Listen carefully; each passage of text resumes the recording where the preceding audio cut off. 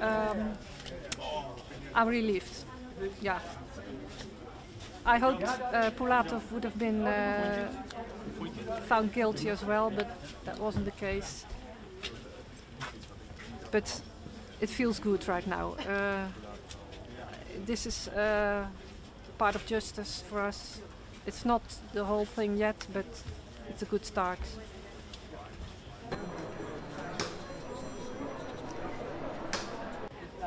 For the nearly 300 victims' families, it's a difficult day. Maybe some of the other victims' families may feel some closure from this, and I really hope they do, because it's a real difficult thing going through your life each day, wondering why this happened and what would lead people to do this. But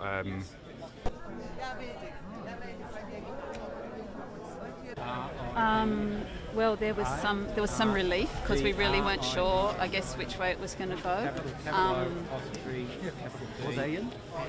But there's also a lot of sadness as well. Yeah, and I think we need to all turn it over in our minds for quite a while, and I think we're quite exhausted. But we're really thankful that the process happened, and we're thankful that it's come to this end point. Yeah.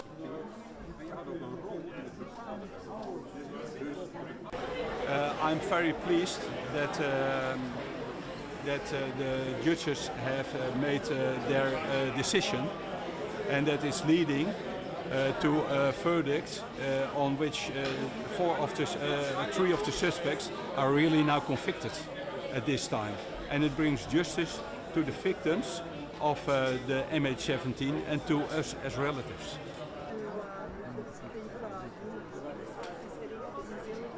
I'm relieved. Why? Because we are not there where we wanted. It's a very important step today. The judge has, most of the time, everything evidence-based on the table, put on the table. And for me it's the opportunity to tell this story all over the world. That's our job as foundation. And let the other world leaders in the world know what the Russians did. And they refused to take accountability and responsibility for their actions. For now, it is difficult because they're not here, and Russia doesn't do an extradition.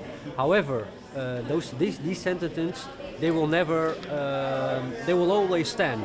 And if there are changes, if situation changes, if the things change in Ukraine, maybe things will change. But we will always try to continue to get those people behind bars. Are there any talks maybe with the help of Ukraine? All the way we as prosecutors said that things happened. Now the court says yes, it was a Buk missile which was coming from Russia. It also returned to Russia. It was fired from this field which was in the hands of the Russian-backed separatists. Yes, the role of these suspects, they did what we also said that they did. So this is really important for the next of kin.